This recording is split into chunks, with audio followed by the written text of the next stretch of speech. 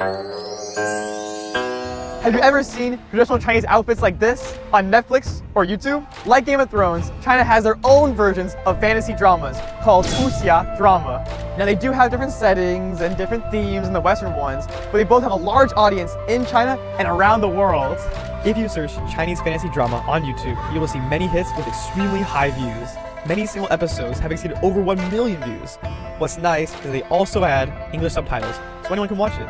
For example, these are the ones I searched for: Destined, My Journey to You, in the World of Fantasy. It's kind of a straightforward name. You know, China, it's not just known for its dramas and TV series. It also has amazing martial arts novels and fantasy novels. What's nice is they're really popular abroad, not just in China. So there are a lot of websites translating it into English. Another really cool thing is there are so many boards online talking about it. One, for example, is on Reddit. So many people are talking about Wuxia, so I can keep up with it.